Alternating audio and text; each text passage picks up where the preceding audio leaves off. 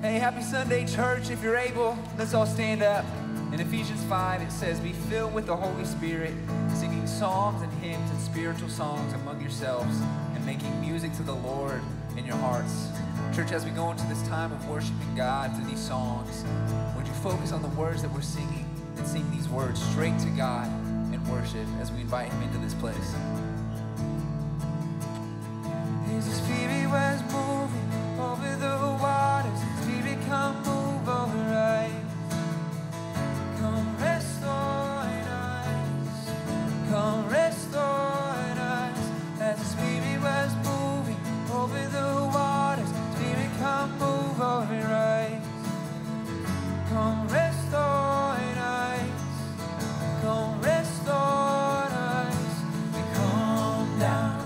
Spirit, when you move, you make my heart pound. When you fill the room, you're here and I know you are moving. I'm here and I know you will tell me calm down. Spirit, when you move, you make my heart pound. When you fill the room, you're here and I know you are moving. I'm here and I know you will feel me.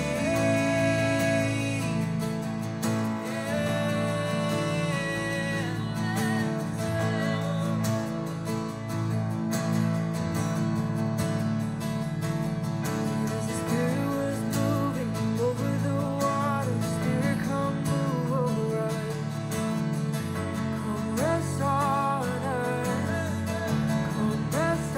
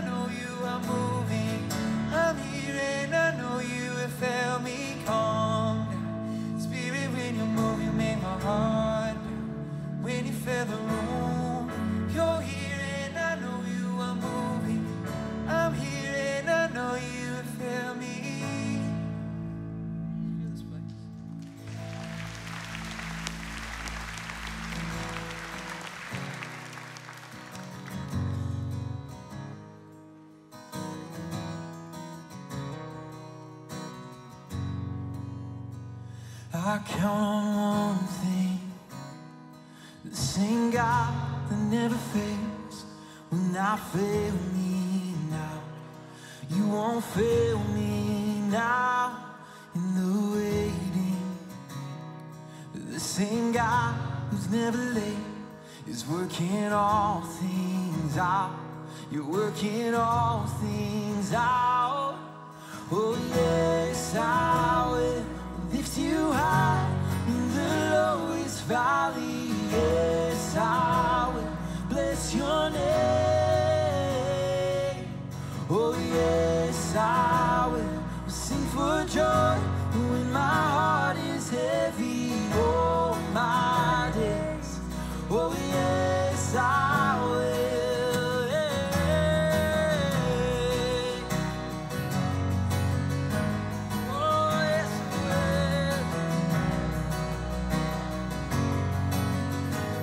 I count on one thing, the same God that never fails. You will not fail me now. You won't fail me now in the waiting. The same God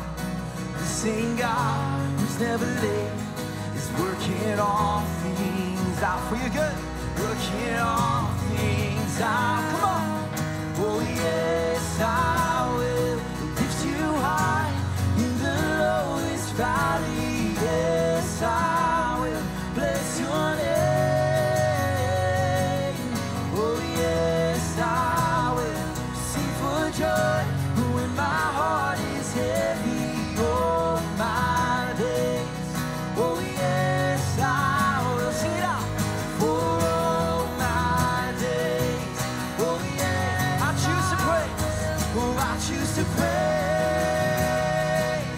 to glorify the name of all names. And nothing can stand against, and I choose to praise, to glorify the name of all names. And nothing can stand against, and I choose to praise, to glorify the name of all names. And nothing can stand against, and I choose to praise, to glorify the name of all names. And nothing can stand against. Oh yes, I will lift you high in the lowest valley. Yes, I will bless your name. Oh yes, I will sing for joy when my heart is heavy. Oh my days, oh yes, I will. For all my days, oh yes, I will. For all my days, oh yes, I will. Amen.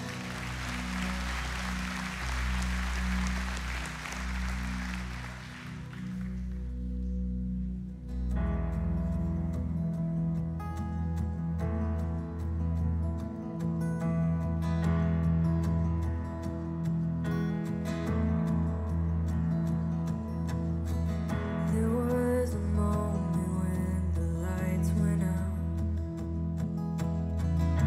Death had claimed its victory. The King of Love had given up his life.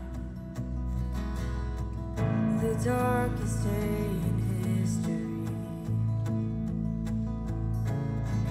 There on a cross they made for sinners. For every curse his blood atoned. One final breath and it was finished. But not the end we could have known. For the earth began to shake, and the veil was torn. What sacrifice was made?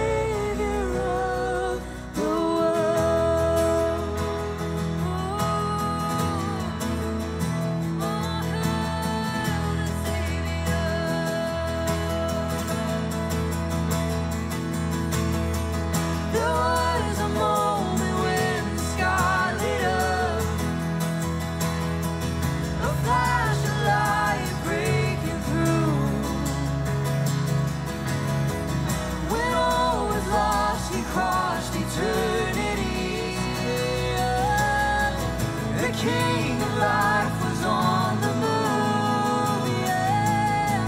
For in a dark, cold tomb, where our Lord was laid, one miraculous bread, and we're forever changed.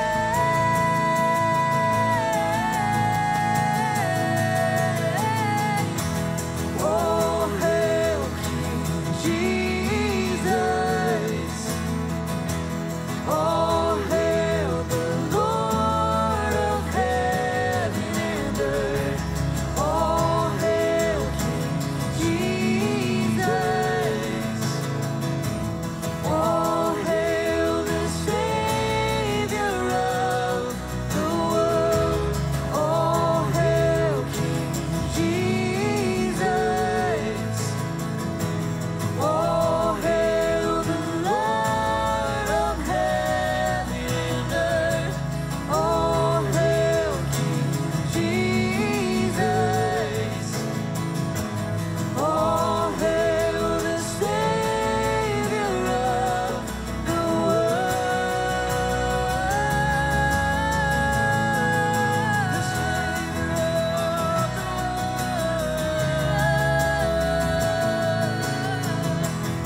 So let every knee come bow before the King of Kings. Let every tongue confess that He is Lord. Lift up your shout. Let us join with all of heaven singing holy,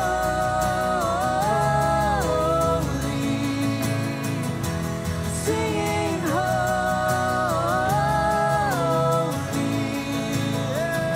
We cry out holy,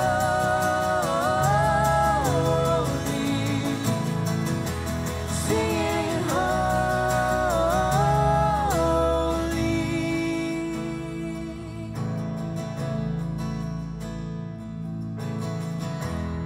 Oh, hail King Jesus.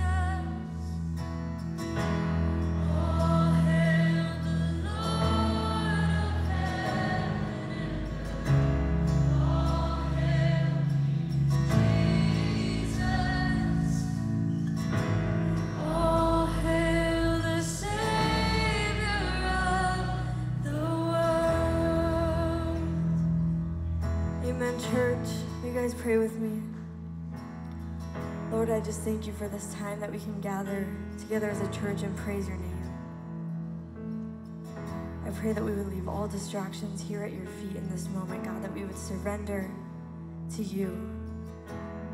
You are so good, you are so sovereign, and we thank you for that, God. And we just pray that we would look to you for peace in this time where there's confusion and frustration and things that don't make sense to us, God, that we would just look to you.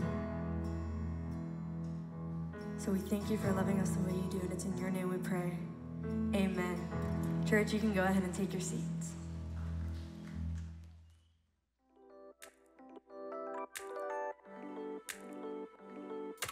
Welcome to Rock Point. I'm Trevor, and we're so glad you're joining us this weekend. We'd love for you to grab your phone and visit rockpoint.io. This is the best place to follow along with the sermon, take notes, and find everything happening here at Rock Point. Are you joining us for the first time today? Make sure to connect with us at New Here, Start Here on the patio. We have a gift for you, and we'd love to answer any questions you may have. If you're watching online, connect with us at rockpoint.io under the New Here, Start Here tab. Have you made a donation to Backpack Impact yet? There's still time, and we'd love for you to be a part of this. We're collecting backpacks and supplies at the outreach tents each weekend through July 10th. For more information and a list of supplies, visit rockpointchurch.com/backpackimpact. You're invited to join us for Saturday nights at Rock Point. Every first and third Saturday of every month, bring your swimsuits, towels for splashing Saturday nights. We have water slides and games for the kids, along with a perfect atmosphere for building community. On the off weekends, we have exciting activities planned for you and your family. We can't wait to see you from 4 p.m. to 7 p.m. for Saturday nights at Rock Point. Learn more at rockpoint.io. Our mission here at Rock Point is to point people to Jesus by loving them like Jesus. Thank you for your faithful giving. We don't receive the offering in service, but you can give online at rockpoint.io under the Give tab to set up your recurring financial gift. Or we have offering boxes near the exits, in the worship center, and the lobby. Thank you for your generosity. Thank you for joining us this weekend. Let us know if we can help you in any way. Make sure to follow us on social media and connect with us at rockpoint.io for prayer and everything happening here at Rockpoint.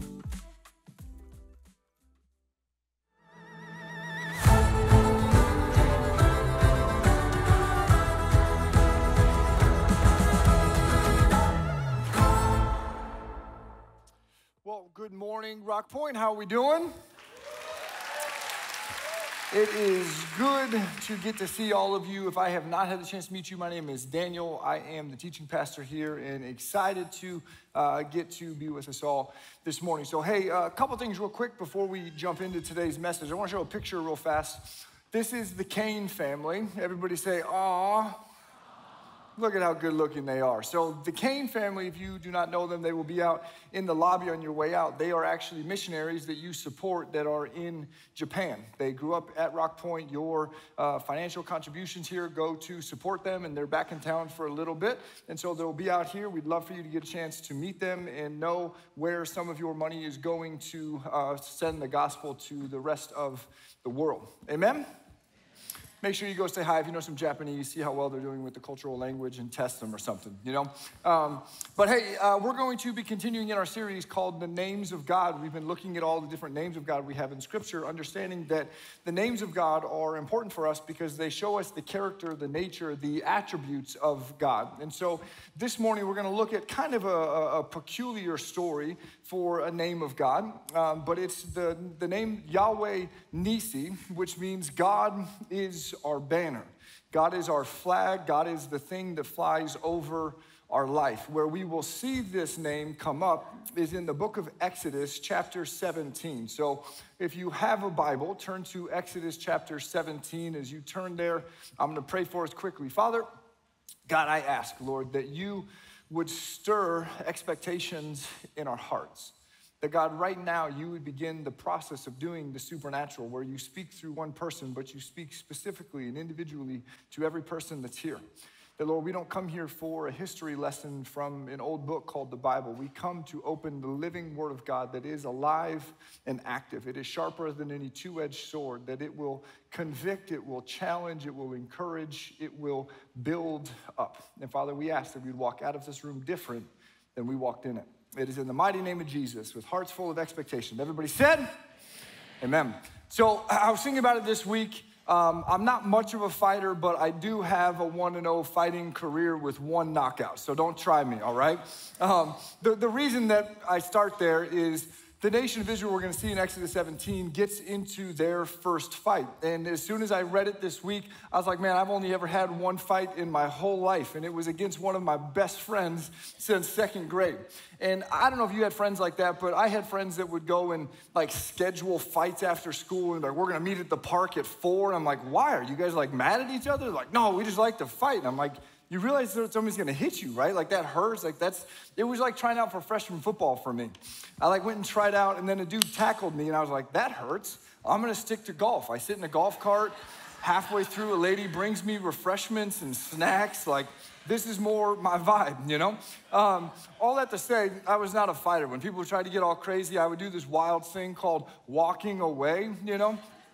But me and my friends would orchestrate these boxing matches, and we'd throw on boxing gloves, but we're all like really good friends and mostly just messing around. But every now and then it would get a little bit squirrely and get out of hand. You know what I mean? Like where those of us who have kids, you've watched this with your kids. Like my kids will be in the living room and they're wrestling and playing and it's fun and everybody's laughing until one of them goes a little bit too far, right? And then the other one, it's like, it just becomes a full-blown fight and now you've got to intervene. And in these boxing matches, every now and then it would get a little bit squirrely and we'd have to break people up and remember, hey, we're all friends here. This is supposed to be recreation. Nobody needs to die. And then we'd put two people back into the ring and, you know, we'd go about boxing. Well, this one particular day, I ended up boxing my buddy named Brett. And again, Brett's been one of my best friends since second grade. We grew up on streets next to each other. We lived at each other's houses, and to this day is still one of my really good friends. But Brett was that guy in high school that like nobody liked. Not because he wasn't likable, but because he just had like a six-pack all the time. I'm like, how are you buff all the time? You don't work out, you eat worse than all of us, but you just are ripped all the time, right? He was the best athlete out of all of us. He was faster than us. He was better at every sport. And the other part about Brett is he had the world's like tallest pain tolerance. This guy just felt no pain. There was one point in our high school career, he broke his leg and he walked on it for 4 days before he even went to the doctor to think, hey, something's wrong with this thing. It's like, dude, your leg was broken for 4 days. All that to say, when they were orchestrating who was gonna box who, I was not signing up to box Brett, right? At this season in my life, I'm like 6'2", I weigh 100 pounds soaking wet. I've got braces, I look like Sid. Like, I am not in a position where I need to be punched in the face, okay? Somehow, in my parents' backyard, my buddies convinced me to fight Brett, and I am absolutely terrified. This is like the ultimate David and Goliath, but I'm David in this scenario, right? Like, I don't want to fight this Goliath guy, but lo and behold, we start boxing, and I remember he's my friend, you know, he's not gonna kill me, and I really only have one goal in this boxing match, and that's to not die. But what happens in boxing is once you get punched in the face, everything kind of changes, and all of a sudden you go, wait, you're not my friend, you're kind of my enemy, right? And this happens with Brett and I. We start off, we're just having fun, and then both of us throw a couple punches, and all of a sudden this thing kind of turns into a bit of a fight. But I know in the back of my mind, because I'm starting to panic, like he's going to literally kill me, and I know that my friends are gonna come and break it up, right? This is what happens, it gets a little bit out of hand, but they'll come and stop it. So I'm waiting for my friends to intervene as Brett's getting all fired up and getting ready to murder me, but my friends don't come. And so I'm like, you know, where are these guys? I have to maintain some dignity, so I can't just like scream and run, right? So I sit there inside, I'm kind of panicking, and I start to realize like, nobody's gonna break this thing up. I've gotta figure out what to do. And I remember that I do have one advantage against Brett. I'm like twice as tall as him, right? So as long as I stay away from him and I use my reach and my length, he can't get close enough to me. And all I've got to do is hit him with one decent shot, and hopefully I can end this thing. And so me and my buddy are fighting, and the perfect shot gets set up. He kind of comes in, he tries to swing, and he misses, and I just, with everything I have, I hit him with all the force that I have. And it's not a ton, but it was a pretty decent punch. And as soon as I hit him with it, again, my fear was like, now I'm gonna activate the beast and he's gonna destroy me. Like, he just goes like this and he just stops. I'm like, what's gonna happen next? And then all of a sudden he just goes, poof. And the funniest part, I swear to you, if I could call him and put him on speakerphone right now and say, hey, Brett, what happened in my backyard when we boxed when we were in high school? He would say, oh, when I fainted and I fell down. I'm like, to each their own, but I've never seen somebody who fainted and fell down and didn't put their hands down. But regardless, I knocked him out. This dude falls in my parents' backyard in all the grass. His whole body lands in the grass except for his face. His face lands on the sidewalk that is right next to my parents' backyard. Yeah, it was not awesome. Basically, from a free stand, takes a nosedive, teeth first into the concrete. Yeah, that was my reaction too. He just lays there, doesn't move, and I was like, this whole time I was worried about dying, and I'm pretty sure I just killed him, right?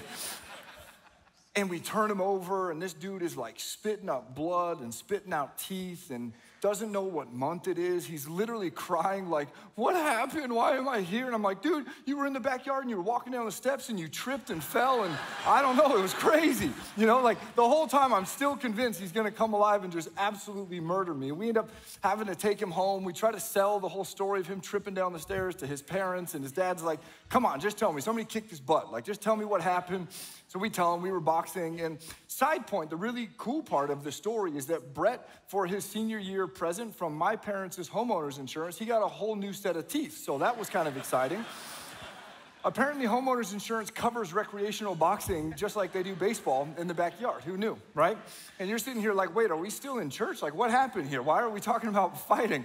The reason that I start there is because I think it illustrates perfectly what we're about to see. The nation of Israel, God's people in the Old Testament, have to learn about what it means to engage in battle. Because in Exodus 17, we're gonna see the nation of Israel getting their very first fight. And just like me, they had become used to, if it gets too scary, if it gets to a point where I don't know what to do, somebody else will intervene. Somebody else will step in and stop this. For the nation of Israel, it was always God. God would come in and do the fighting for them.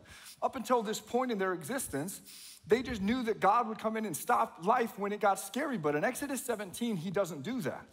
And in their very first real fight with a real army that is way stronger than them, way bigger than them, they are going to have to learn a really vital lesson. That yes, sometimes God will fight for us, but oftentimes the way that you and I are called to engage in battle when it comes to the spiritual realms is God actually wants to empower you, and God will actually fight through you. You have advantages. You are not the underdog like you think you are all the time. Just like myself, I had reach. There was things that I could use to become the one that had the advantage. What we're going to look at today, if you're taking notes, here's the big idea that I want us to spend a few moments looking at. That God fights for us, yes and amen, but he also wants to fight through us. You and I are in a battle. You and I are in a war. The question is, how do we fight? Who are we fighting? How do we engage in this battle? Exodus chapter 17. Are we there? All right, we got 2 of you. The rest of you will have to catch up. Exodus 17, we start reading in verse 8. Here's how the story happens. The very first battle of the nation of Israel. It says that while the people of Israel were still at Rephidim, the warriors of Amalek attacked them. Moses commanded Joshua, choose some men to go out and fight the army of Amalek for us. Tomorrow, I will stand at the top of the hill holding the staff of God in my hand. Let me kind of catch us up and give us a little bit of context for Exodus 17 to make sense. If you're new to church, in the Old Testament, we see this group of people called the Israelites. They were a nobody nation. They had no prosperity. They didn't have wealth. They weren't people that if you were looking at a bunch of people to choose, that you would obviously choose them for some reason. But God chose the nation of Israel to show the world who he was, and he chose them in spite of them. And he began to do a mighty thing through them. But the nation of Israel was learning what it meant to trust and follow God, and they made some major mistakes along the way. One of those mistakes led them into captivity in Egypt. And for over 400 years, the nation of Israel was enslaved in Egypt. And so this is a group of people that for generation upon generation have known nothing but captivity. But the Bible tells us famously that there's this guy named Moses who's a shepherd. There's a burning bush moment. God tells Moses, enough is enough. It's time to go get my people out of captivity and show them what it means to be free. And Moses goes to Pharaoh and says, hey, you got to let my people go. And Pharaoh says, I'm not going to do it. There's 10 plagues that hit. And eventually Pharaoh says, okay, let's let them go. Well, they leave. Pharaoh famously changes his mind and he tries to chase them down. There's that whole Red Sea moment where the sea parts, the nation of Israel walks through, the Egyptian army goes through, and they're all washed away. All of that has already taken place. The nation of Israel is now on the other side of the Red Sea. They are a free people, but you have to see the picture. We have a group of 3 million ex-slaves who've known nothing but captivity. They've known nothing but having somebody else tell them when to eat, where to go to work, what to drink, how to live, what to do. And now they find themselves wandering in the desert with zero structure, but in this guy named Moses, they have a half of a leader. What we have is a band of misfits in the middle of nowhere trying to figure out what it means to walk in this new life of freedom. There's 3 million people, and they get attacked by this guy named Amalek. Again, there's a ton of history that goes into defining who Amalek is, but the short version of it is if you look again at the story of the birth line of the people of God, they go from Abraham to Isaac, and then Isaac has 2 sons. There's Esau and there's Jacob. Jacob famously steals his brother Esau's blessing and birthright, and Esau stays angry, and all of his descendants hold a grudge against Jacob and his descendants, the people of God. Amalek, the Amalekites, are all descendants of Esau who have been bitter for hundreds of years up until this point. They hear that the people of God, Jacob's descendants, are free. So they attack. Now, Exodus 17, it just says that they attacked. But Moses also wrote another book in the Old Testament called Deuteronomy. And in Deuteronomy 25, he records this battle in much more detail. And in Deuteronomy 25, he tells us exactly what happens. And as much as it says in Exodus that this is a battle, this isn't a battle. This is a massacre. In Deuteronomy 25, it says that at night, when they were getting ready to go to bed, they were setting fires to go to sleep. The bulk of the camp was about a day ahead, but there was a group of stragglers behind. It was women, it was children, it was the elderly, it was the infirmed, it was the people who couldn't keep pace with the rest of the tribe. And Amalek sees their opportunity to attack. And what he does is he takes one of the most powerful armies that exists and he attacks a bunch of nobodies in the middle of nowhere, and he starts by massacring the women, the children, the old, and the sick. This is a brutal massacre of God's people by a group of people who absolutely hate the fact that God has chosen these people and not them. Why does any of this matter for you and I? Why is this more than just a history lesson? Because you and I have to understand that all of us in this life, we all have an Amalek. We all have an enemy. We all have a war, a battle to be engaged in. So the question becomes is, what is our Amalek? What is the Amalekite army that comes against us? I think the Bible is very clear that there is a real enemy, right? John 10:10, that Jesus has come so we can have life and life abundantly, but the enemy wants to kill, steal, and destroy that life. There is a real enemy that's there, and that's part of what we have to fight. But I think the other part that you and I have to wage war with, the biggest enemy that we will fight on this side of heaven, it's actually ourselves. It is our sin nature. It's the thing that pulls us away from the things of God. It's the thing that pulls us into the ways of the world. It's the fleshly desires of the things that we try to get fulfillment out of. And God says, no. Find fulfillment in me. Don't lean into your flesh, lean into your spirit. I think the number one enemy we will fight on this side of eternity is ourselves. It's our flesh. It's our sin nature. And here's the part that's really interesting. It's the nation of Israel, after stepping into freedom, right after getting free, they become attacked. Here's what that tells me, is that you and I have to understand that it's almost immediately after we surrender our lives to Jesus and we begin to live this new life or try to live this new life, that all of a sudden these new attacks start to come our way. It is not coincidental. And you have to understand who the enemy is and how he will attack you and I. Just like Amalek, he does not fight fair. He does not come and attack them and give them advance notice and say, bring your strongest, bring your best, and let's go head to head. He attacks their weakest point.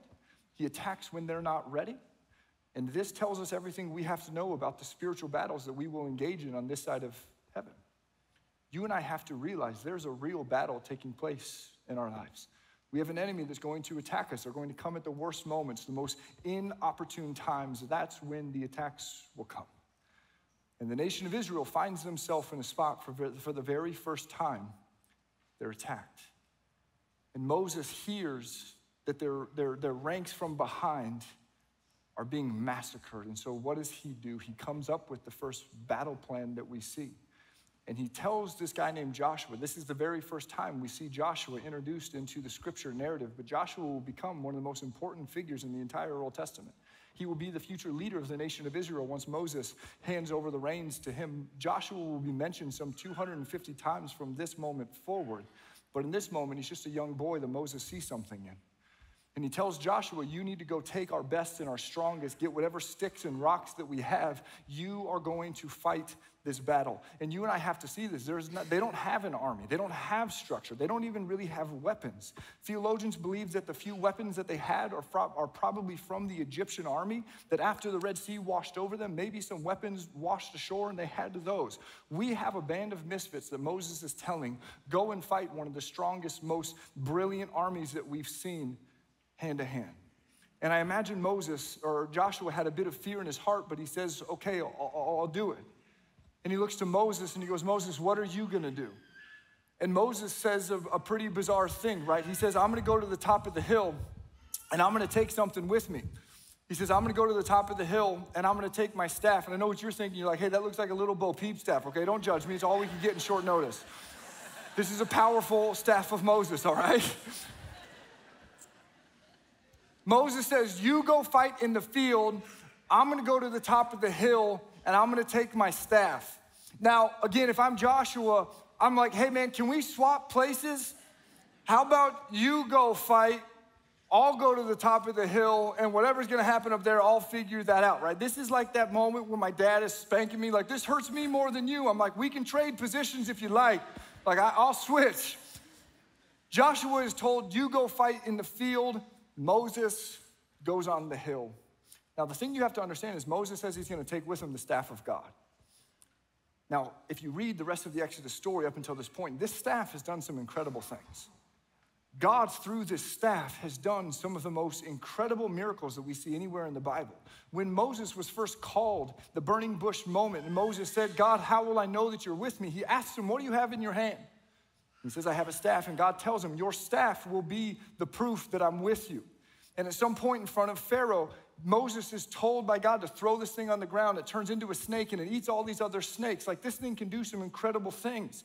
The very first plague, he puts it into the Nile River, and the whole Nile River, the entire water source for the Egyptian people, it all turns to blood. The Red Sea moment, it isn't just God that parts the Red Sea. God parts the Red Sea through Moses taking his staff and holding it up to the Red Sea, and then the sea parts. In Exodus 16, we hear the nation of Israel, they have no water, and they go to God, and Moses says, God, what do I do? He says, take your staff, strike the rock, and out of the rock, water will come. All of that to say, this is a staff that has done some incredible things. So if I'm Joshua at this point, I'm like, Moses is taking it up on the hill. This is going to be amazing. Let's see what he does with it, okay? Moses is going to tell us the plan in the next verse of what he's going to do with the staff. And it says in verse 10, so Joshua did what Moses had commanded, and he went and he fought the army of Amalek. Meanwhile, Moses, Aaron, and Hur climbed to the top of a nearby hill. As long as Moses held up the staff in his hand, the Israelites had the advantage. But whenever he dropped his hand, the Amalekites gained the advantage. This is the battle plan of Moses. He takes the staff. Again, if I'm Joshua, I'm like, he's gonna turn this thing into like a long-range sniper rifle, and he's gonna start picking dudes off. He's gonna do some like Harry Potter stuff, and he's gonna fly around and wipe some dudes out. But Moses gets to the top of the hill, and what does he do with the staff? He goes, huh. It's like, that's it, Moses? You're just gonna hold it up? And Moses is like, that's all I got. And somehow, as he holds it up, the people, the misfits with sticks, they end up winning and beating the army, this powerful army. And Moses is like, awesome, boys, good job. I'm gonna go get some lunch. We'll be back. And he puts the staff down, and he looks, and he's like, what's happened? They were winning, and now they're losing. So he goes back, and he goes like this. He's like, all right, boys, good work. It's happening again. I'm gonna take off. And he puts it down, and he goes, wait, they're losing again. And at some point, the Bible doesn't tell us this happened, but I imagine Moses at some point with his two buddies up at the top of the hill, he's like, guys, watch this. Winning, losing, winning, losing, winning, losing, right? Like, imagine, it's like as it's up, they win. As he lowers it, they lose. He's like, what happens if I go halfway? Like, it's a tie, you know?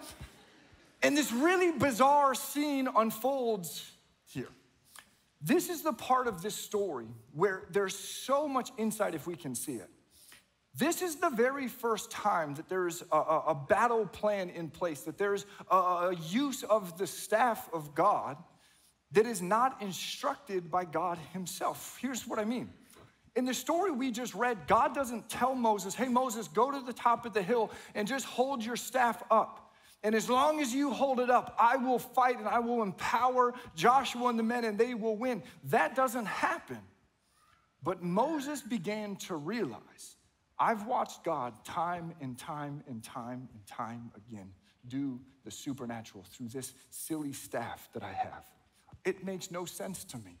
I don't understand how, I don't understand why, but somehow every time we've been in a tight pinch, God has shown up and he's used my staff. And here's the other part. If you read all of Exodus, every time this staff is referred to up until Exodus 17, it's God saying, Moses, use your staff, the staff of Moses. But in Exodus 17, Moses tells Joshua, I'm gonna take the staff of God and go on the hill and we're gonna win this thing.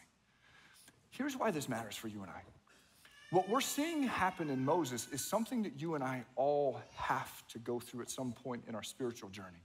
What Moses is experiencing is what we call spiritual maturation, spiritual maturity. He's going through a process of realizing, hey, the past faithfulness of God, you know what it really does for you and I? Is it begins to give us confidence that when we find ourselves in situations where we go, I don't know what we do now. I don't see a way through this, but I know that God has given me this silly thing and he's used it before. Maybe, just maybe, he'll use it again. And Moses begins to develop a confidence that you and I need to learn to have in who our God is. Because he's done it before, he'll do it again. And so Moses tells Joshua, get the men, go and fight. Go and wage this war, and I'm gonna stand on a hill. And again, this is a foolproof battle plan. As long as he holds this up, the nation of Israel wins. There's just one problem with this strategy. I don't know if you've ever tried to hold anything in your hands over your head for more than 12 seconds, but it is not easy, right? I find myself at a concert, I'm like, yo, this is my song, right? Like I get my phone out, I'm like recording it over the crowd, and then like 30 seconds in, I'm like, all right, I don't really like the song this much, right? I'm putting my phone away. Why? Because my arms are burning. And I'm like, man, I'm too tired. Moses is 80 years old. You have an 80-year-old man that's up at the top of the hill trying to hold his arms up, realizing like, oh man, I should have ran this one by the big guy upstairs. Like this is kind of getting difficult, right? Like what am I doing? And we'll see in the next verse, Moses has to hold his hands like this all day until sunset. The battle plan for the nation of Israel is relying on an 80-year-old man to keep his hands lifted up, holding a staff in his hands. Here's what the Bible tells us happens next. It says in verse 12 that Moses' arms soon became so tired that he could no longer hold them up. So Aaron and Hur found a stone for him to sit on. Then they stood on each side of Moses, holding up his hands so his hands held steady until sunset. Here's the picture. Moses took with him 2 men to the top of this hill. Now again, if Moses knew he was gonna have to do this all day, I would imagine he would have picked 2 different men.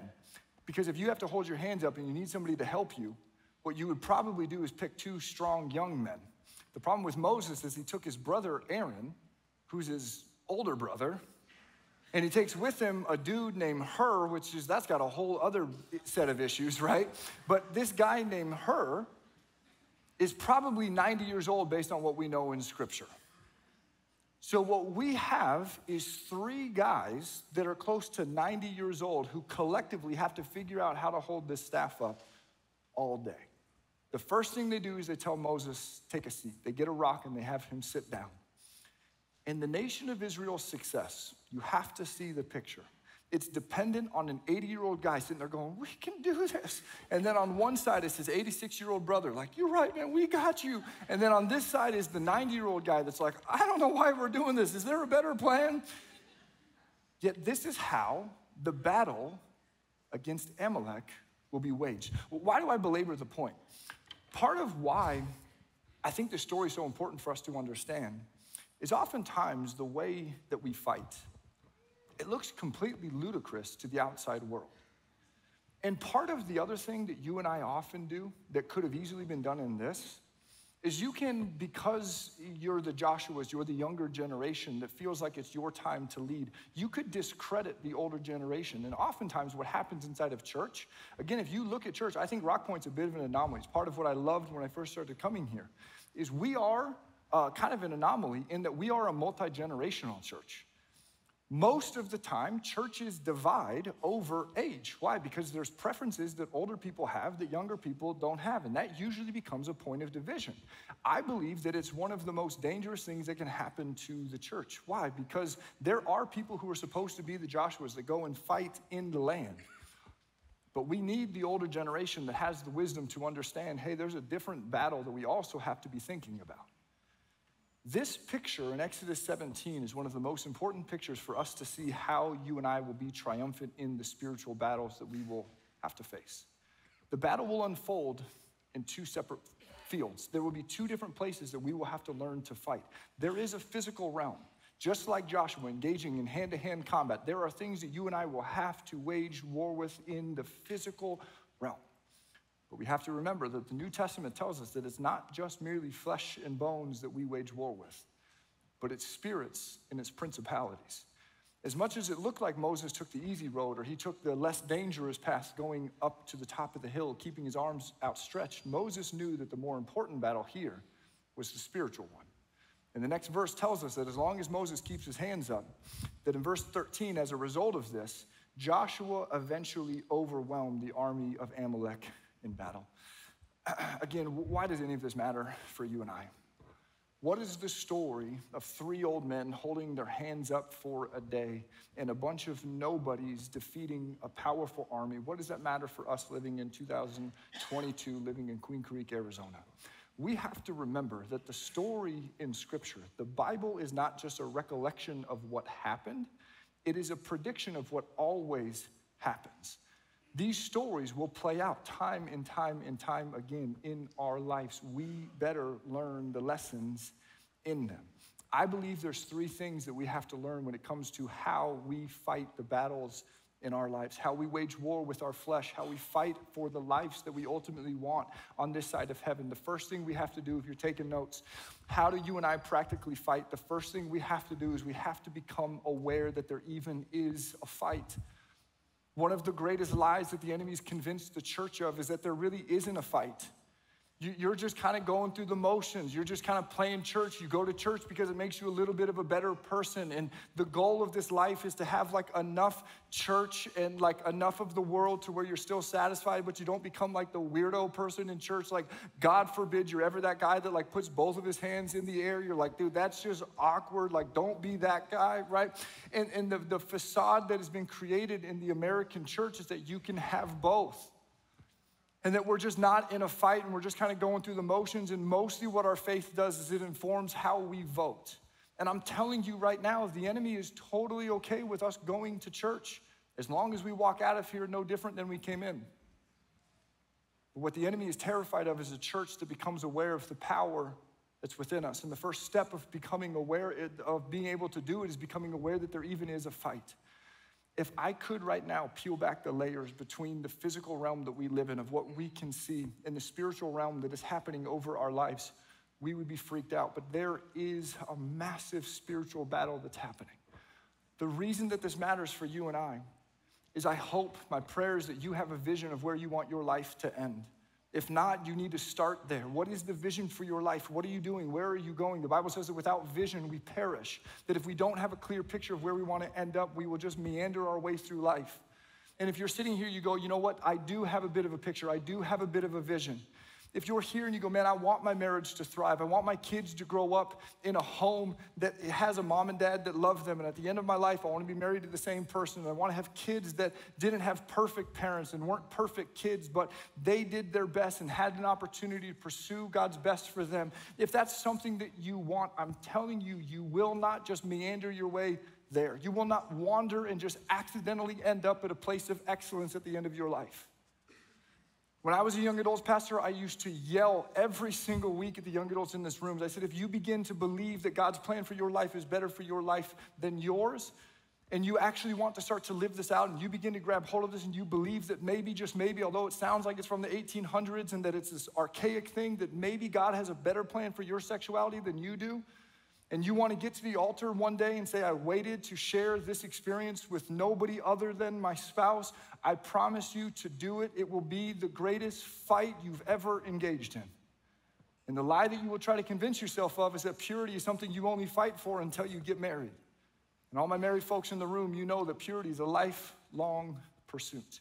You will not just accidentally end up in a marriage that is pure, that is holy, that honors God. It will be the greatest fight that you will ever wage war with.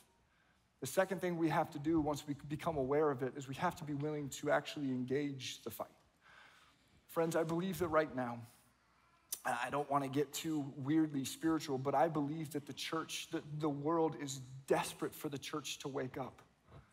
The world is desperate for the church to remember who we are and what we're called to do and be. I mean, just pull up social media. It is at an all-time frenzy, and the church is continuing to be pushed further and further out of the conversation. And it's because we forgot what the real battles are, what the real fight is. And this story tells us that there's going to be a fight we have to engage in, and some of it will play out in the physical realm. Some of the battles we need to have are purely physical.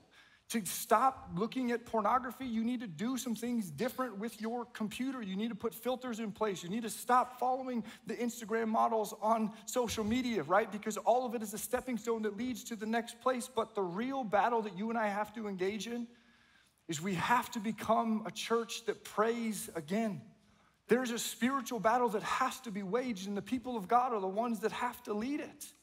This is the posture that we fight from. Prayer is not something that we do to appease God and to make him happy with us. No, prayer is how we fight. Our quiet times in the morning with God is not because we sit down and we go, okay, I want to check the box because I'm really trying hard to make sure that the list of the good things that I've done slightly outweighs the list of the bad things that I've done. And then when I get before God, he'll check out the list and go, awesome, you barely made it, but you're in. No. I sit down and I spend time in prayer and I read scripture because I remember before I go about my day, I need to prepare for battle. I walk in the doors of church, not because this is just something that I do and I get a cup of coffee and I walk in here and I just, I get a good lesson, and if it's all interesting and I like the songs, I'll leave them a tip at the end, and then I walk out and I go to lunch and I just do the rest of my life. That's not what church is for. But the enemy has convinced the church in America that that's it. That's God's best for you. And I'm telling you, it's a lie from the pit of hell. And we're going to continue to just get beat in this battle all day long if we don't start to realize what the stakes are.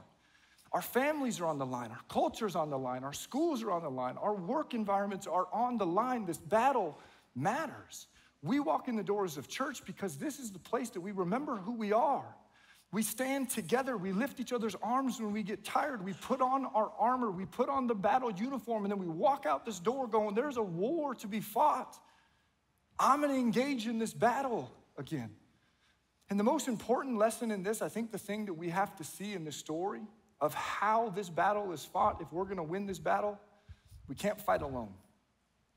You will not win the battle in your life for spiritual maturity, for purity, for wholeness in your marriage, for your kids' salvation. You will not win these fights if you try to do it alone.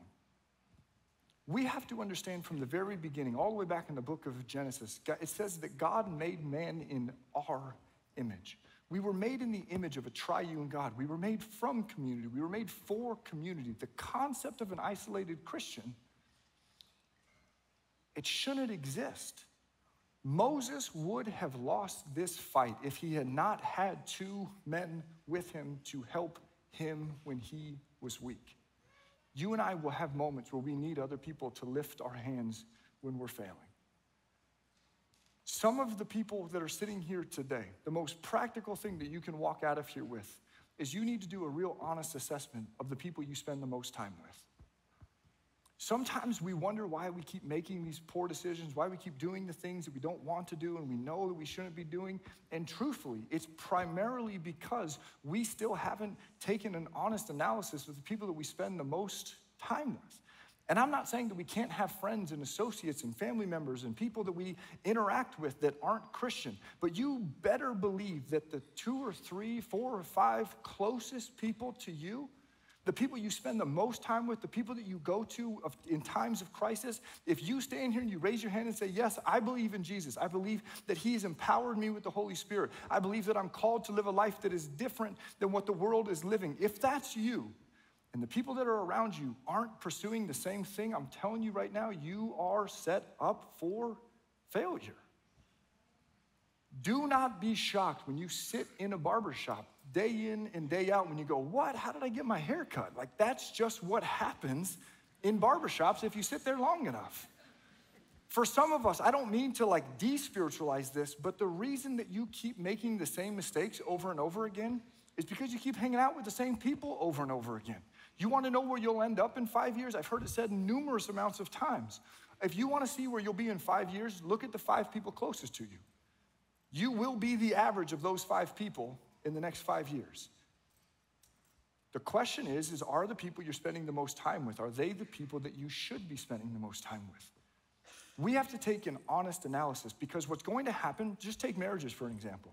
If you've been married for more than 10 minutes, you know conflict is going to arise. There are going to be, mostly my wife's fault, but sometimes I do dumb stuff too. But when my wife does something, and I don't know what to do, and I don't know how to process it, but I'm really hurt, and I'm really frustrated, and I go to a close friend of mine, and I tell them what happened, and let's just say it's all my wife's fault. I did nothing wrong, and there's something that she really did that was her fault. The friend that I go to, when there's this little fire that's happening, is he carrying with him a bucket of water or a bucket of gas?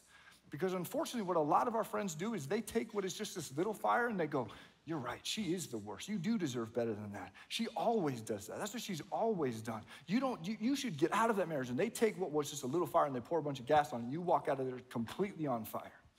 What we as the people of God are supposed to do are be people who carry with us these big buckets of water. And when people come to us that are in chaos, we just go, hey, there's a way out of this. We can forgive. You've made way worse mistakes. The Bible tells us that if you've forgiven 7 times, you should consider doing it 77 times. That God's plan for you is always to engage and to figure this out. And maybe, just maybe, the answer is not stepping outside of your marriage or ending this relationship. Maybe, just maybe, it's you actually becoming who you're supposed to be. Maybe it's you going to counseling and working on you, and it'll create something in her that changes and begins to enact change. And then the two of you can get into counseling, and two of you can be healthy. The only reason I belabor the point a little bit is I think we have to have an honest assessment of who are we hanging out with. If we want to end in a place where we go, man, I'm standing before God one day and he says, well done, good and faithful servant, we won't just accidentally get there. It will have to be the most intentional thing we've ever done. For the nation of Israel, they are learning this lesson today in Exodus chapter 17. Look how this story ends. It's a really powerful end of the story. It says that after the victory, the Lord instructed Moses, write this down on a scroll as a permanent reminder and read it aloud to Joshua. I will erase the memory of Amalek from under heaven. Moses built an altar there and he named it Yahweh Nisi, which means the Lord is my banner.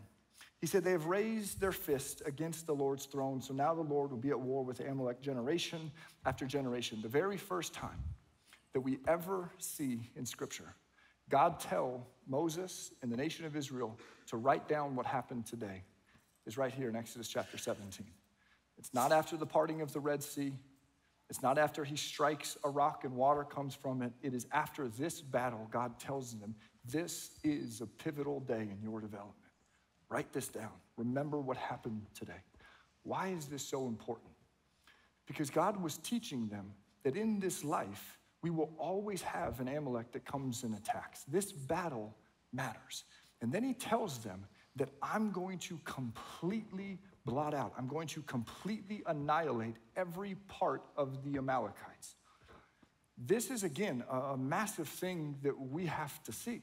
God is telling the nation of Israel what your temptation will be is to have a little bit of this and a little bit of this. But the problem is if you have a little bit of Amalek, if you have a little bit of sin in your life and you just keep it there, eventually it'll get bigger and it will always destroy you. And if you read the rest of the Old Testament, the kings who famously made the worst mistakes were the ones that when they had an opportunity to wipe out the Amalekites completely, like King Saul, God told them after a victory, destroy them completely, annihilate all of them.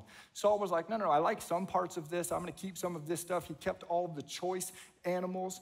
And what happened to Saul is that eventually the Amalekites grew and they became powerful again. And ultimately Saul is killed by an Amalekite, or they help him commit suicide. What is God telling us here? The battle with sin in our life is one that we have to wrestle completely to the ground. You and I will never experience victory if what we think we can do is just dip our toe in the waters of faith and still entertain all of this stuff over here. The problem is it won't stay over here. It will always grow. It will always begin to destroy you. God tells the nation of Israel, you are going to fly the banner that is Yahweh Nisi.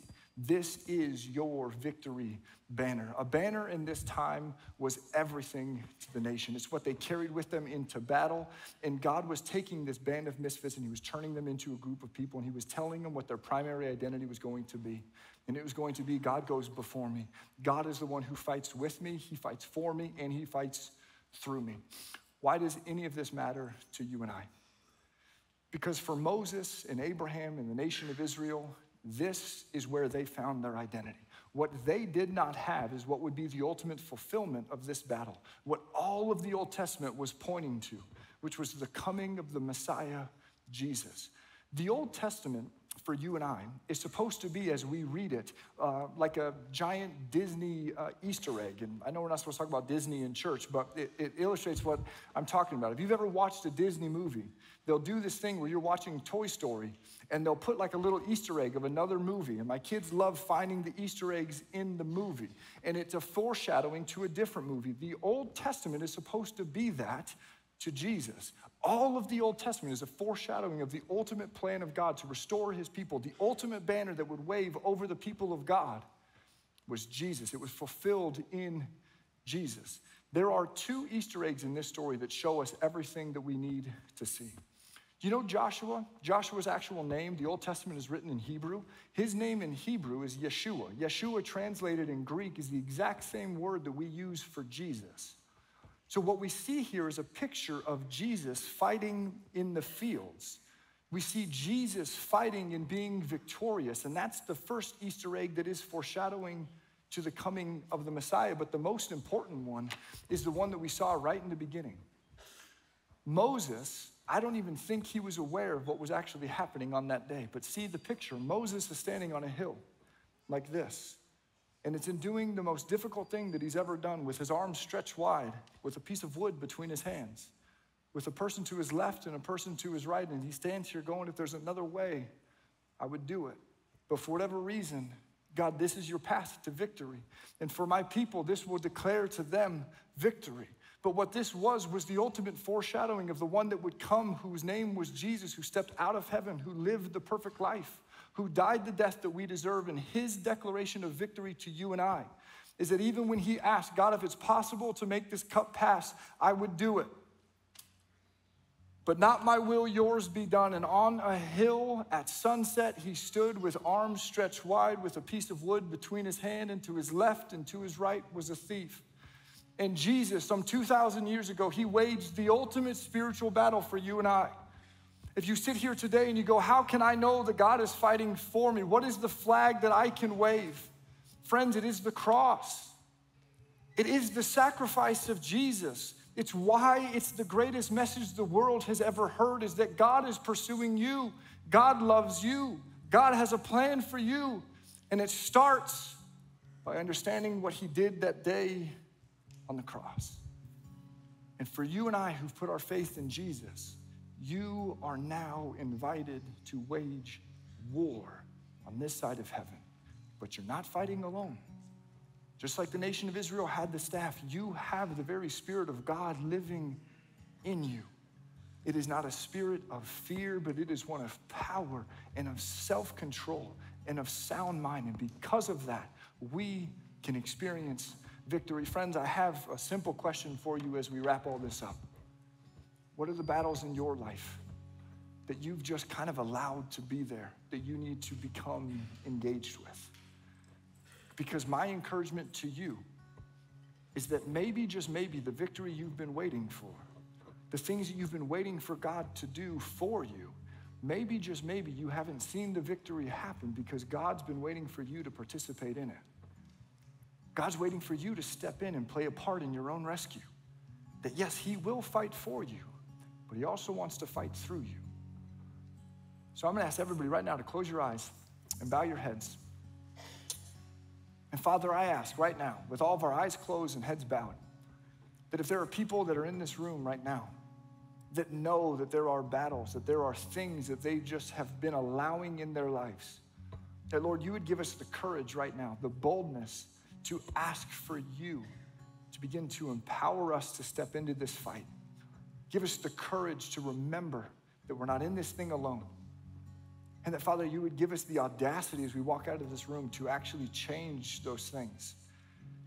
And for other people that are here that have never had that moment where they've raised the banner of God over their life, that they've never had the moment where they actually swapped the flag that they were flying, the flag that was them, their own power, their own pride, and that they took that flag down, and what they put in place was the flag of God over their life. That, Lord, they would have an honest moment with you, and that they would remember that Scripture tells us that all we have to do is confess with our mouth and believe in our heart that you are Lord and we are saved. And from that moment forward, God, we are on your team and we can wage war with you. God, I pray that you would open our eyes. You would let us see what's really happening so that the people of God would step back into who we are supposed to be. It is in the mighty name of Jesus that everybody said, amen. Hey, would you guys stand with us as we close in worship?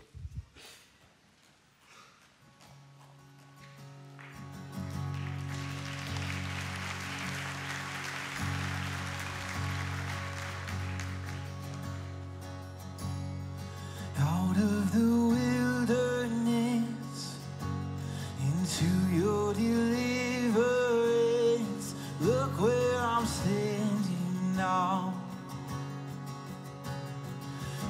Hands that once were chained, now lifted high in praise. Look where I'm standing now. Look where I'm standing now. I'll stand on the chain breaking, miracle making, powerful name of Jesus. Oh, the body raising, prodigal saving, powerful name of Jesus. Oh, I stand on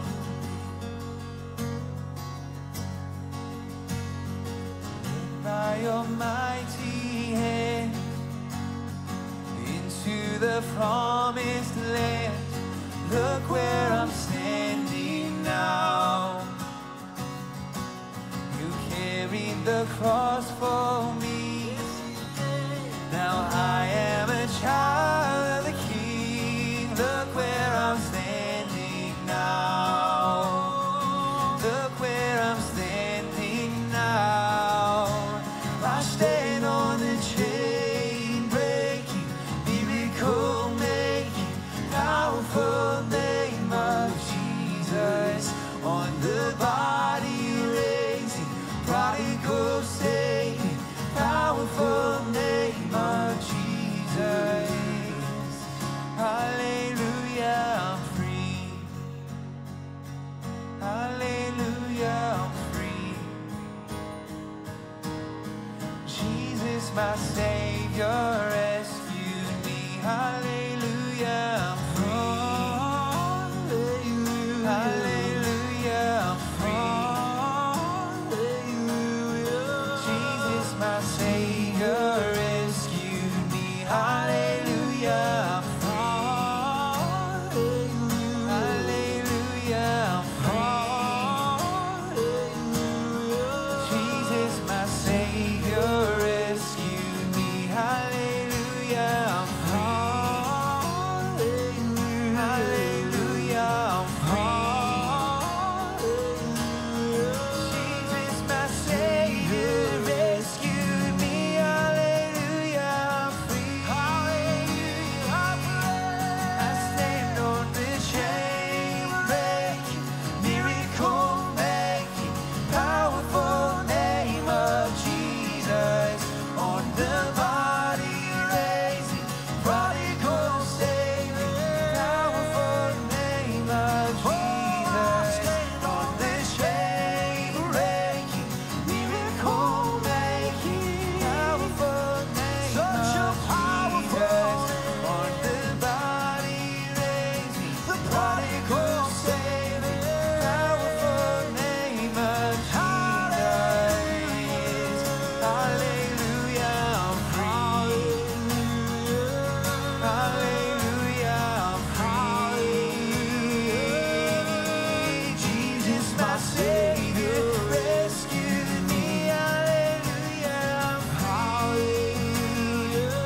Hallelujah, I'm free. Jesus, my Savior, rescued me. Hallelujah, I'm free. Hallelujah, I'm free. Amen, church, we're free in the name of Jesus. Hallelujah. Thanks for joining us online this weekend. Let us know if we can help you in any way. Make sure to follow us on social media and connect with us on rockpoint.io for prayer and everything happening here at Rockpoint.